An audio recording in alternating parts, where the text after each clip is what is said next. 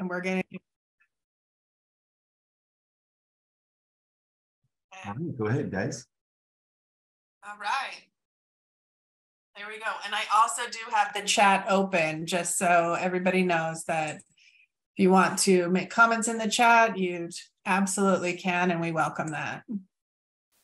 And we love seeing your face. So if you have the chance to turn on your camera, that's awesome. Yeah, we'd love for you to do it. And if somebody is unmuted on accident. So. Got him. Okay. Like somebody was in there and they didn't know. So. I've got another person joining me today. I'm just going to go check on her and make sure she can join us, and be right back. Awesome. Okay. Thank you. Yeah, we have a lot of people who are just getting in the room as well, looks like. So. Cool. All right, so we're talking about ethical decision-making through self-awareness and emotional agility. And one of the things that John and I often say is we're sharing ideas with all of you. That's what the purpose of all this is. And you're not going to agree with every single thing that we have to say. And you may really agree with everything we have to say. And either way, we really want you to look at, why do I agree? Why do I disagree? So just think about that. It's fine if you don't agree with us. Like, we're totally fine with that. We know that there's more than one way to accomplish something. And so these are just ideas to present to you. And we think the best training is one where you are embracing and understanding your own beliefs and what drives you, because that's what you're taking into working with other people and making decisions. It's not something, I said or Jennifer said 2 weeks ago or 5 months ago. So, but it is important to know your own beliefs and how they may drive you in your thinking about certain things. Yep. So that's our disclaimer. So you don't have to put "that's a stupid idea" in the comments. Yes. You just sit with why you think it's a stupid idea. Yeah. And we are totally fine with it. Yeah. Okay. So one of the things that we want to talk about, and have you changed the slide, Jennifer? I'm trying. There it goes. All right. Is that when Jennifer and I have been to workshops around ethics, one of the things that always kind of stood out to us was that it seemed like it was a real straightforward sort of cognitive approach to how we make decisions based on what, a scenario. And we've even the idea of their ethical decision-making models. But one of the things that we really think is important to pay attention to is that ethics and decisions around ethics aren't made in a vacuum. They aren't made with this idea of just these steps that we take and almost like a decision tree, that there's a lot of intersectionality that goes with that. And we wrote here the ethics, the morals, the laws, and the emotion. I would even add your own background, your religion, culture. Culture. There's all these other things that we've noticed aren't really paid attention to as much. And so today, hopefully we get a chance to kind of demonstrate that for y'all a little bit, how other aspects play into decision making, and what we think is important as far as considering those things when you are making ethical decisions. So one of the first things we would want to do is just show you one of the many ethical decision-making models that are out there. And this is a typical model where you collect information, state the options, apply ethical principle, make the decision, implement the decision. And even that center part, identify the ethical problem. One of the things that it doesn't, that a lot of people don't mention is that each one of these steps, there is an emotional element to it. And here's my example. My example is it's kind of a broad example. I hear people all the time say, that's not ethical what they're doing. Mm-hmm. And I'll say to them, point to the ethic. And they can't do it because what they're saying is, I don't like what they're doing. But it's not an ethical thing that they don't like. They just don't like what the person is doing. And so there's times where they say, I don't like this is unethical, and they can point to an ethic.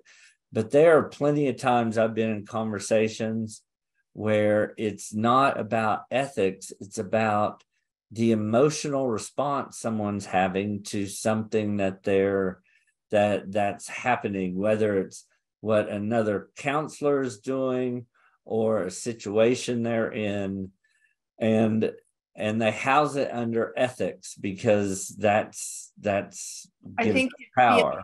It has power. Yeah. When we say this is an ethical issue and we can't identify that, it really is, we're trying to get somebody to listen, to hear us and to hear our opinion. I think the same thing is true. Like we say, oh yeah, that's a joint commission standard. You have to do that because that's a joint commission standard. I hear that as well, because we think that gives it some sort of power. And I go, that's not a joint commission thing.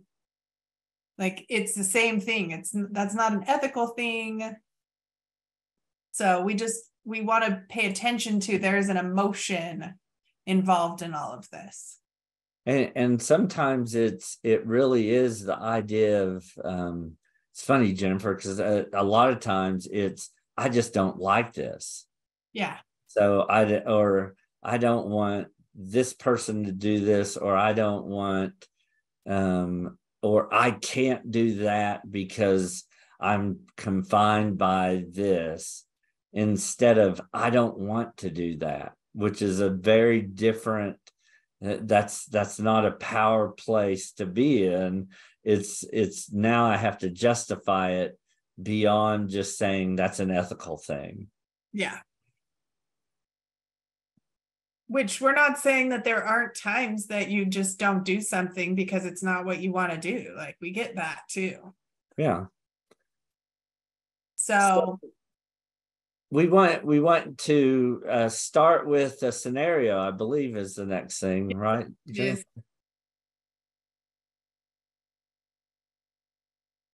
Okay. So we want you to take a moment. Go ahead, John. We just take a moment and read this.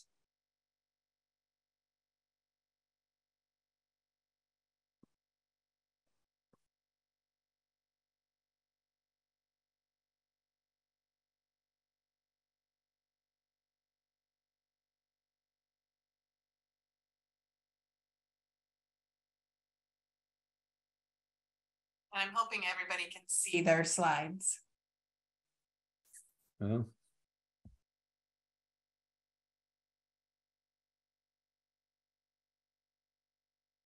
Gonna say something smart, Alex. So I'm very proud I stopped myself. So my first question is, as you read this and think of yourself in this position, what comes up for you? What are you telling yourself about yourself? What are you telling yourself about what you have to do or what you should do?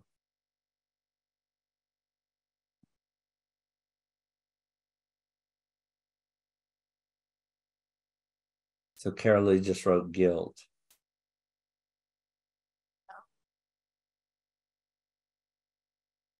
And Carol Lee, one of the things I appreciate and need to rescue. Call the PO. Contact PO.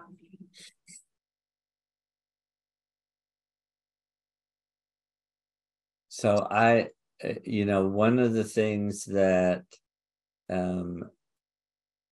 that happens when I'm reading this is what Carol Lee and what a couple of y'all have said: need to rescue, need to do something. So a lot of y'all are saying you need to do something. What drives that idea that you need to do something? What if I say you don't need to do anything?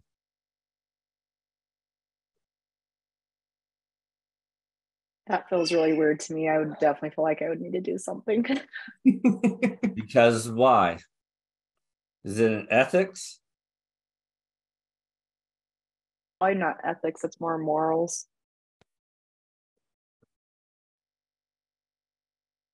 Yeah, we've got comments in here. Obligation. Somebody else is saying that's true. We don't.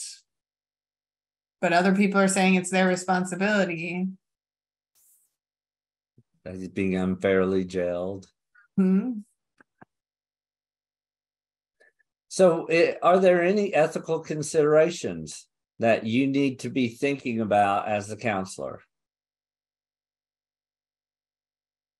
Somebody said there are ethics involved. A commitment to the well-being of the client. Damage to relationship with the client.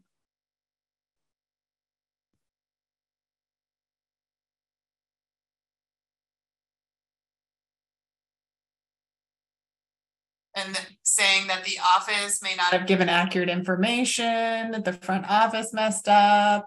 Mm-hmm.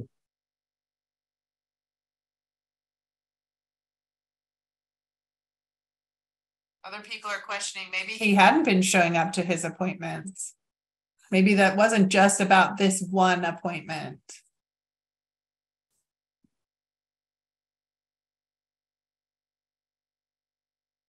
So one of the things that it's a little bit tougher to do here, but is there's times where when I'm training someone or if somebody's talking, I'll say, get out your code of ethics and point me to a principle. Because there's not going to be a principle that says unfairness needs to be taken care of.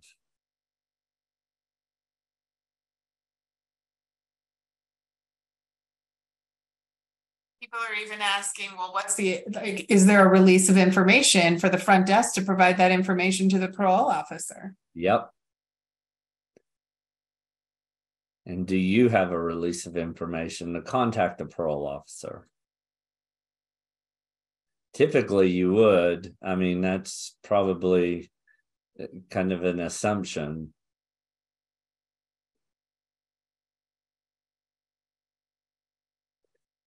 But let me ask this. If you did nothing, would you be violating ethics?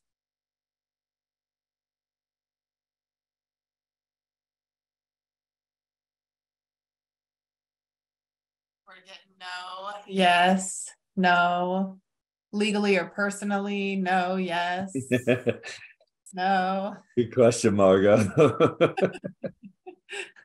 Depends if he was showing up or not. People want more information, John.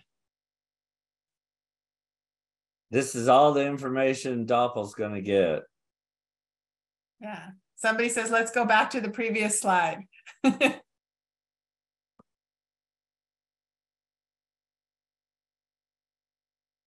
And the previous slide would start with the idea of, is there a problem? Is there an ethical problem you need to consider? Yeah. Identify the ethical problem. That's even before you get into the decisions. Right. There's a lot of like, because of the well-being of the client, there's ethics. But then other people are saying not ethics, but moral issues for me personally. Yeah. So really just by, I mean, we do these a decent amount. Chat's going crazy because there's so many emotions involved, in these. And that, and quite honestly, that's our point. We don't have the answer. I mean, do no harm. I could say do no harm to everything. I could say do no harm to canceling an appointment. And so that's a judgment of, are you harming your client by this happening? What does harm mean? And how is that defined? And would Doppel come after you if I turned you in and said, this person went back to jail because of all of this, and you said, hey, I had appointments, this was told to the parole officer, they took action, and there was nothing I could do about it.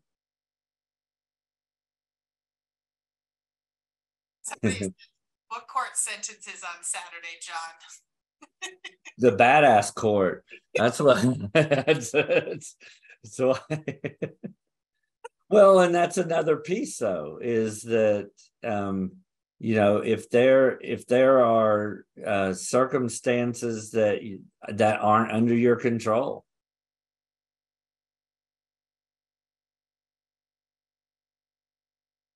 Yeah, Doppel may investigate, but if there was a complaint, but they don't believe they would issue any consequences as a result of this. Right. My guess is they would find no ethical problem with this, actually. Right. Ethical violation, I'd say it that way. And we're also not saying that you wouldn't want to do something and that it wouldn't be helpful to your relationship with your client to do something. We're not saying any of that. But what I'd also say is that this in the chat point out that ethics is not decided in a vacuum. Yeah. There are a lot of things at play when you start thinking about ethical decisions that you make. And the thing about that is, this is one where your morals kick in, and a lot of y'all are erring on the side of client well-being. I think Tina said that. There are several people, yeah. But what if the emotion kicks in and you start thinking about well-being, but that drives you to an ethical violation? Because well-being could be, they need clothes for a job interview, or I'm gonna they need a place to live. Yeah, they need their kid needs to stay with them, and I'm going to be the advocate for it because ethically their well-being is at risk. Remember, most ethical violations are done with good intentions in mind. And good intentions are typically driven from an emotional place. One of the things Jennifer and I will say, at least I believe this really clearly, is we're not saying you have to try to rule out and get rid of your emotions when you're thinking about this. In fact, we're probably saying the opposite, is that you have to honor that your emotions are part of decision making. And you have to honor that they are involved in how do I pay attention to how they inform my decision making. Yeah. Because I think that's really what we're arguing for, is that there's no door that we walk through as human beings that takes away all of our humanness, that takes away all of our emotions, that takes away all of our care for our clients or care for people's well-being, or, it doesn't shut off our hearts and our compassion. And so we just need to be aware of what our emotional responses are. We have to tease all those things out. We have to pay attention to what is an ethical issue, what is, our emotional response, and why we're having that. And I think it's clear from just the chat that emotion and reasoning are always interacting together. Mm-hmm. There's constant interaction with that. And so I think you can just walk through a step-by-step model and eliminate the emotional interaction at each of those steps is kind of, I personally think it's fooling yourself. I think that's why when John and I talk about, and actually somebody just said this, consultation with other professionals help monitor your emotions and will keep you safe. Exactly. Because most of the time when there is a clear ethical violation and somebody is receiving consequences for that, it's because they have not consulted with other people, or they have consulted and have not followed what all those other people have said. Yeah. And I'll say this, I've consulted with Jennifer and tried to recruit her onto my side. And so my emotion, even when I'm consulting, my emotions are there. Yeah. I try to hide them because I'm trying to recruit her. Right. I want someone to tell me what I want to hear. Even if I'm open to hearing other things, I'm going to spin the story in the way that I'm already seeing the story. Right. Yeah. So You want to talk about this, Jennifer? Yeah. What we really look at is, how can you be self-reflective in the work that you do? How can you pay attention to your own emotional responses, your own reactions, and really utilize those in the relationships with your clients in a positive way, as well as maintain that connection to your own responses and making sure they don't get in the way of how we're working with people. Because they do sometimes. Yeah. We believe very strongly in, we had somebody in a training say, well, but at this age, these kids should not be doing this. So maybe I could understand them doing this at this age, but not at this age.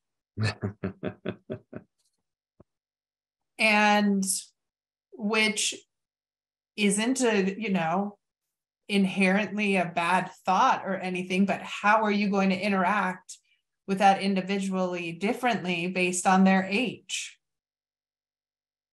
Yeah. Yeah, the whole idea of, this 12-year-old sneaking out to see her boyfriend. Yeah. And that's something that really needs to be taken care of. Well, if they were 17 or 16 or 15 or 14 and a half, where's the cutoff to where you're not concerned about it? And then is that driven by, is there research about that, or is that driven by you? So we just really believe that we've got to be aware of our own stuff.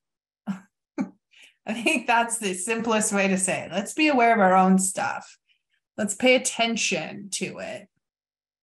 And this idea of emotional agility comes from someone named Susan David, And she talks about the idea that all emotion informs us, and we need to embrace it, invite it into our thinking, and invite it into how it informs us just as much as a cognitive process of figuring out what each step of those ethical steps toward making a decision, because they are interacting together. And so if I'm just saying, well, obviously this is the decision I'm going to make, or obviously this is the way I should be doing this, that obviously I need to help them to stand up for themselves in the courtroom or with some sort of social service. And so I'm going to show up there, and I'm going to be an advocate for them. Well, that's not necessarily wrong, but that's not just driven by a cognitive process that you say, oh, here's the ethic, well-being. That means I'm going to go on a Saturday and show up for them to support them. Mm-hmm. Because I like them. The other clients that I don't like, I wouldn't do that for. But you don't say those parts. Yeah. And I thought, really, there were a lot of ideas in there of like, very, let me get that front desk person to call the probation officer right now while I'm in session. Like, there was a lot of good problem solving in the chat around it. Good things, none of which were like bad things to do. But I also think then there was the other, because if you're driven by I've got to do something, right, that is an aspect of your emotional response. And if I say front desk person, you call the parole officer, and I'm not thinking about, is there a release? Is there, what's the implication of that? And so I'm making decisions that I'm not fully paying attention to all the things that are informing me. And what drives it, I'm just driven by, I've got to do something.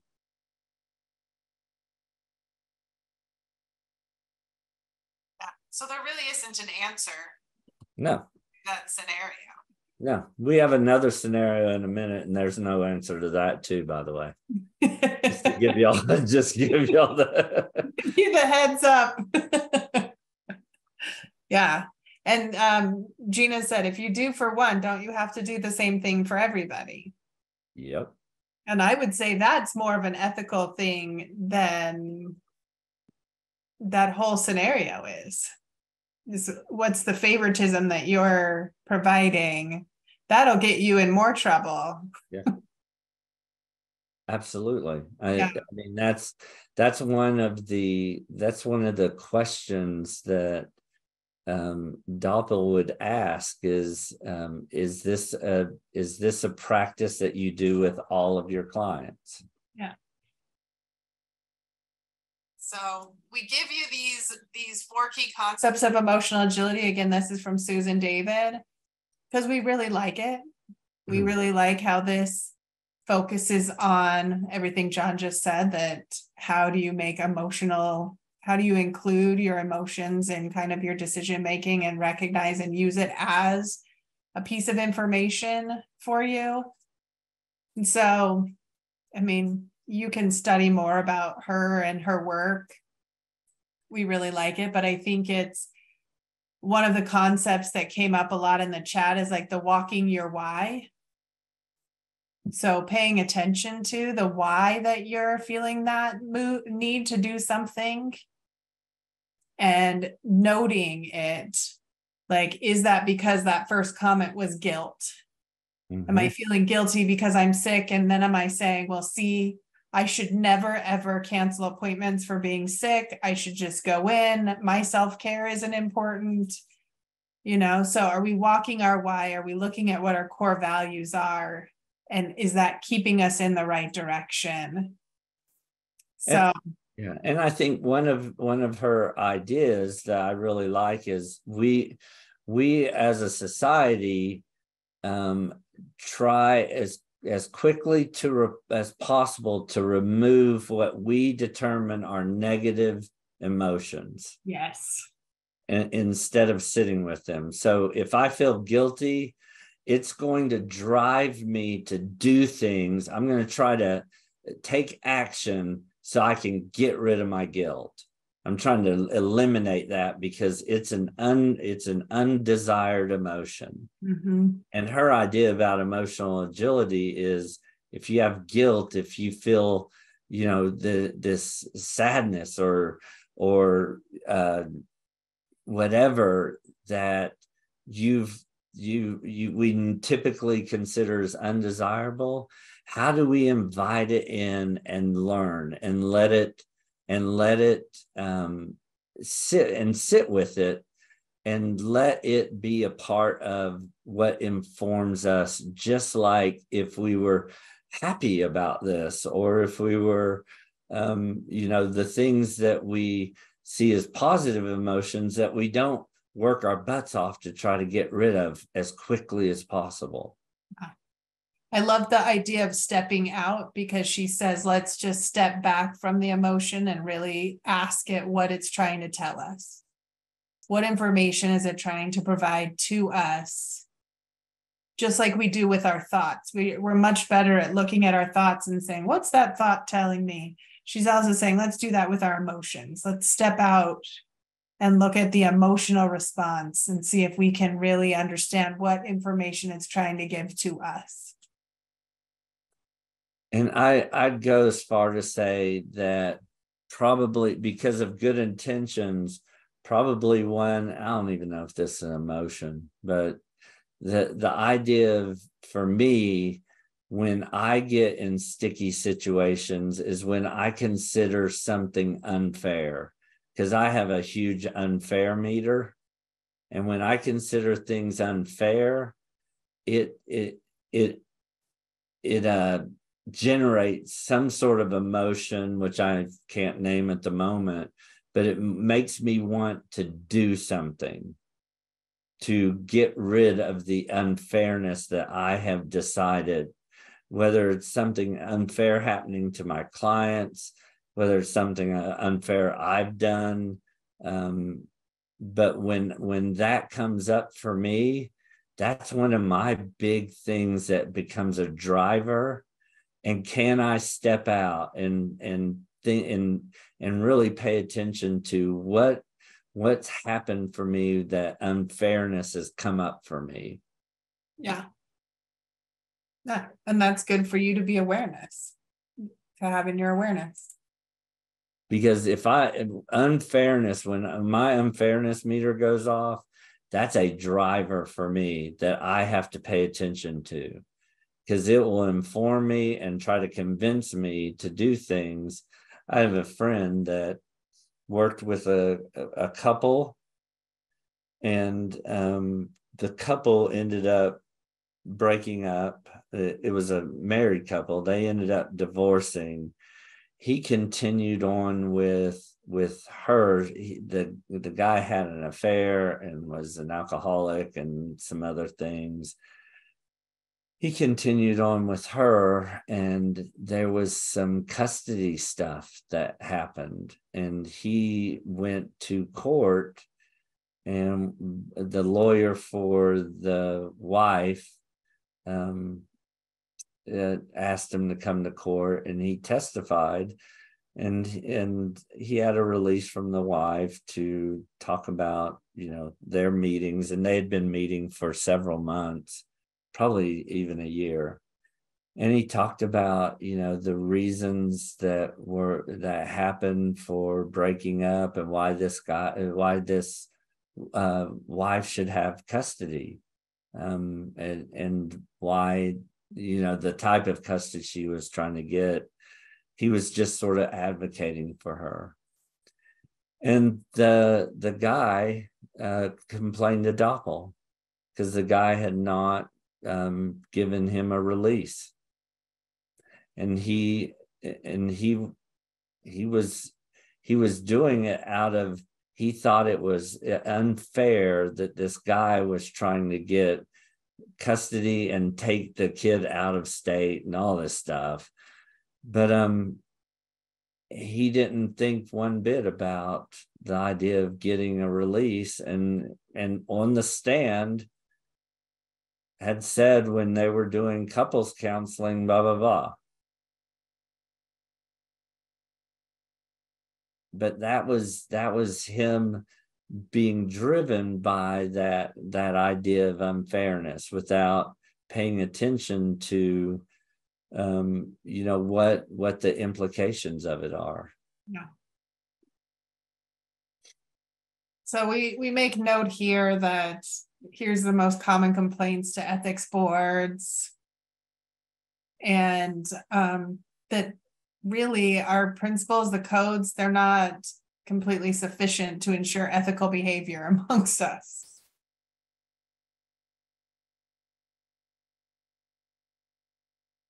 Yeah, and boundary issues are the biggest one. Yep. And boundary issues often happen because of Good intention.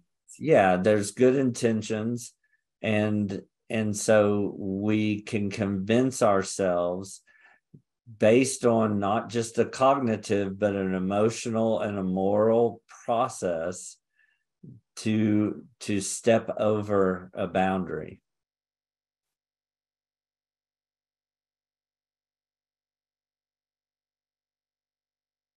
I had someone I was supervising who was working with a family and a kid, and the kid needed a book or something for school, or I forget. And they had no money. This kid was not going to get this book. And she had the book. She actually had it. She didn't even have to go buy it. So she convinced herself, without talking to me, to bring the book to their house and drop it off on their front porch and just leave. And she convinced herself that they'll never know who brought it. They'll never know, how it got there. They'll never know any of this. It's pretty good intention. Feels good. But if you just went from a total black and white way of thinking, that's an ethical violation.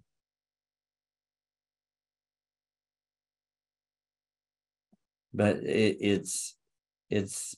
I joke about, I think I said this yesterday, Jennifer, the worst committee you could ever have is me, myself, and I. Yeah. So even in the chat, somebody is saying, like, look at yourself as if you were your coworker. Can you sit and talk about this and step outside yourself in the scenario? And then Philip, you're asking, so you're saying that there's no ethical grounds for an accusation of malpractice if you do nothing in the situation. And are you looking at the role play, the case scenario that we brought up? Yeah. Yeah, there's really not an ethical issue. Is that how you want to practice? That's the other side of it. And so it's really asking those questions. And we said there's no answer to this one, because if you're in that scenario, you may very quickly go, okay, I want to do something. And we're just suggesting that you ask yourself, is that an obligation that I have ethically, or is this an emotional thing because I feel really bad that I missed work yesterday and missed this appointment? And so how are you making that decision? Does that make sense? Yeah, thank you. And Yeah. I think a lawyer that has your professional liability, the lawyer on your side would say, there's nothing around this. Mhm. You did nothing illegal. Right. Yeah. I'm just considering, like, if your client gets out of jail and or gets resentenced and the sentence is worse, and then there's some kind of he files a suit of malpractice against you for getting resentenced. Yeah. Yep. You're allowed to get sick and you're allowed to cancel appointments, and all those things are allowed. We intentionally made that a very highly emotional scenario. So in a real life scenario, there'd be, I'm sure, some other time frame in there. It wouldn't be a Friday that you're getting sentenced on a Saturday. It'd probably be more like a Monday, but there'd be some, No, I really appreciate that example. It's a really good example, and I think a very realistic one that a lot of us actually face. Yeah. mhm. It's been good guidance and feedback on that. Thank you. Yeah. So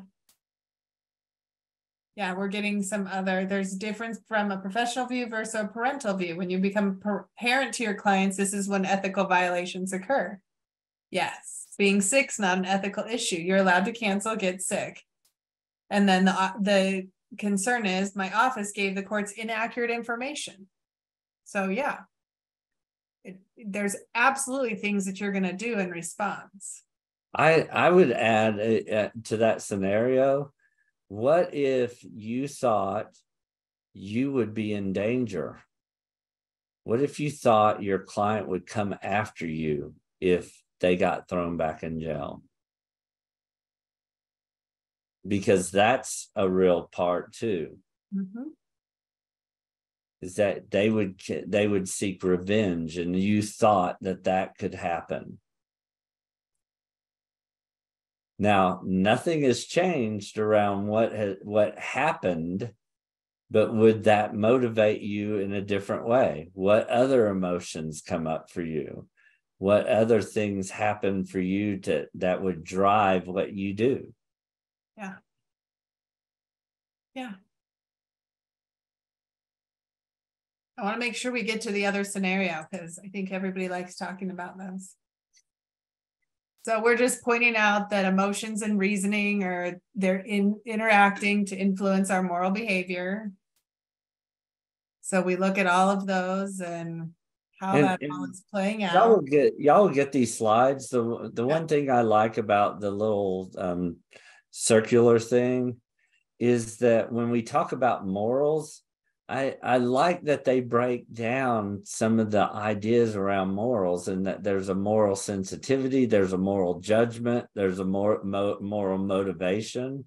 So who I want to be, and as a person, but then there's also the moral judgment of what makes for a good moral life and whatever. But I like that there's a little bit of fleshing out of what type of moral place we're coming from. Mm-hmm.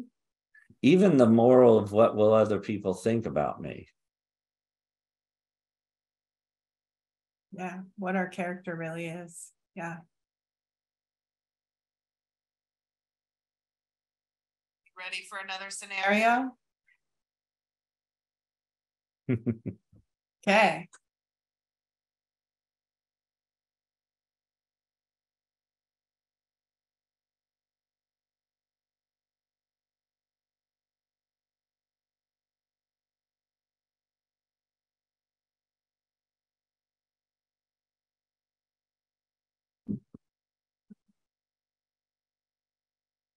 Okay, so what are people's responses?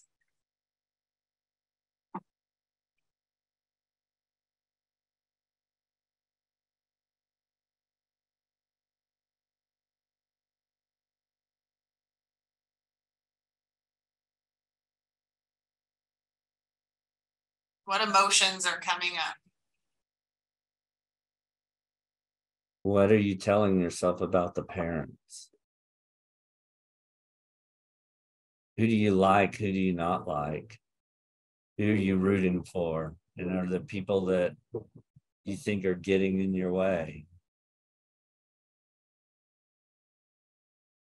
How come the parents say that he's a boy at the beginning and a girl in the middle?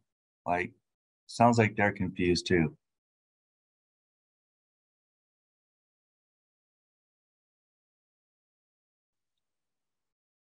Good question.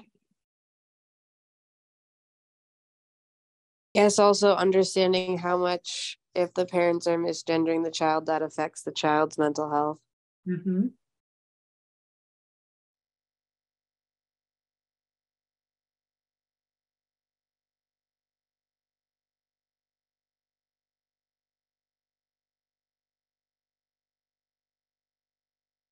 So what do? The parents are saying, oh, our daughter is doing great now. We don't think that she needs to come back.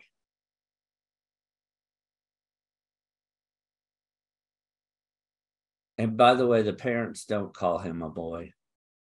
They do. Says your client states that he has been cutting. Right. Oh, it says your client has been brought in by his parents. Yes. So I don't know who's writing or whatever, but this thing's kind of a hot mess. There's a lot of, gender. I guess if the parents want to take the child out of therapy, you could provide resources, because if they're going to take them out.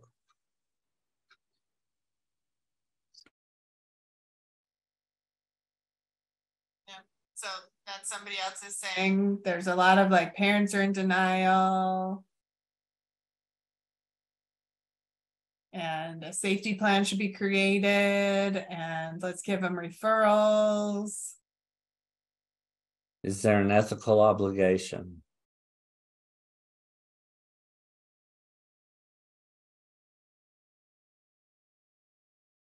Well, how come the therapist is calling him a boy and the parents are calling him a girl? I think that might want to get figured out first. Mm-hmm.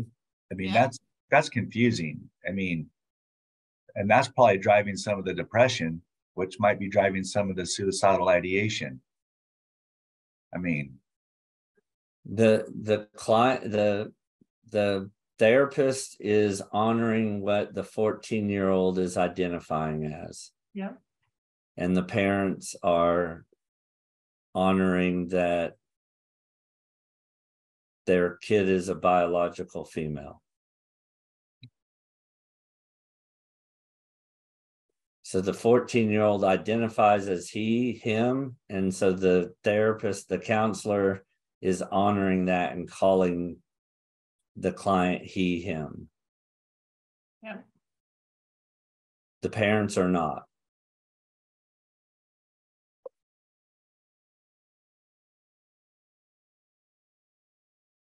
It also sounds like the parents don't have accurate information about the suicidal ideations.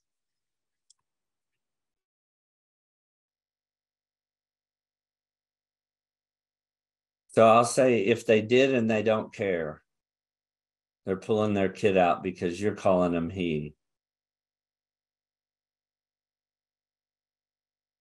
Do you have an ethical obligation to do something? is the child, he's 14, okay. Mm-hmm. I mean, could you call DCFS?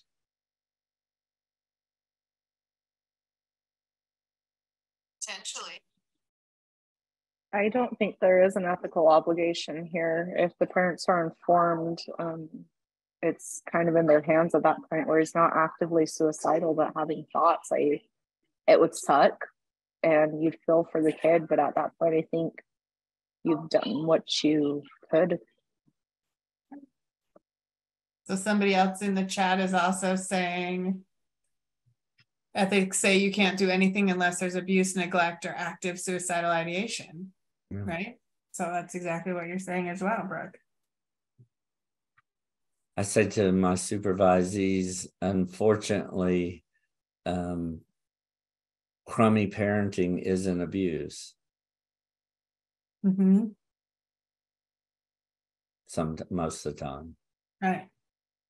Parenting that we don't like isn't necessarily abuse.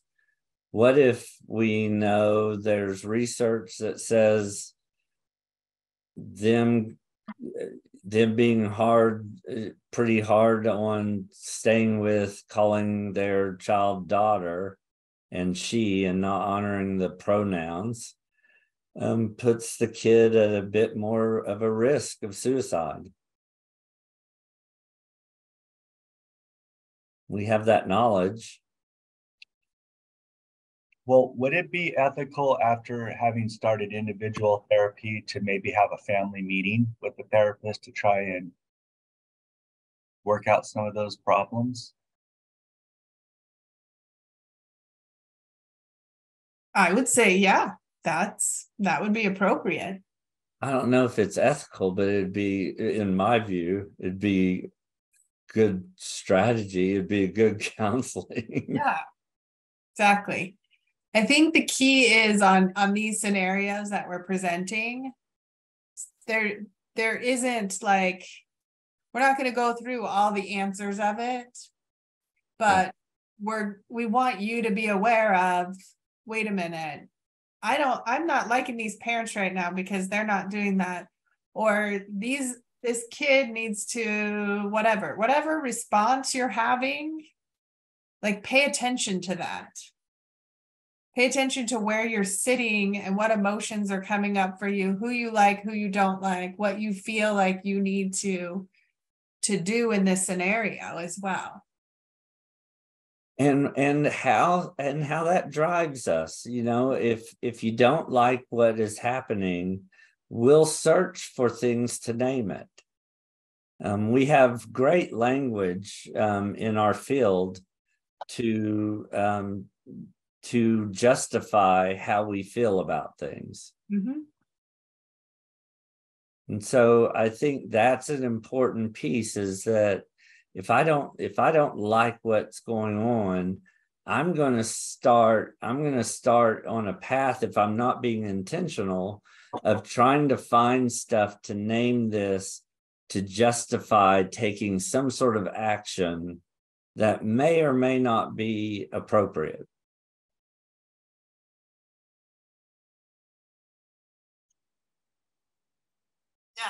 And there's lots of good responses. You guys, there's a lot of good responses, which also indicates that when you're in these scenarios, it's so good for us to reach out to one another and to collaborate and consult, because then we can start to decide, what should we do? Is this patient at risk? How can I assist this family, this kid? What do I need to do in this scenario? And is that an ethical thing, a moral thing, or is that an emotional thing that's driving that, or is it all of those? So it's really just thinking about that. Beth says, I think offering what we can to increase education for the parents, offering to safety plan, offering other resources, providing numbers to contact. They can say no, but at least we can offer something to them. Mm-hmm. And I think we could argue that would help us feel better about these parents pulling them out of therapy. Yeah. And on the flip side, if you're not paying attention and you're driven to try to do something, trying to get them back, try to whatever, I've even heard of, let's try to get the 14-year-old without the parents' knowledge. I've heard that kind of, because of an advocacy kind of emotion. And the other side of it is, if you pursue too hard, then now we're talking about now we are talking about ethics. Mm-hmm. You aren't giving the clients agency. Yeah. You're not giving them choice in whether to, because it is the parent's choice just by the kid's age. You're not giving choice to the family. Yeah. And then I can point to an ethic when it comes to that.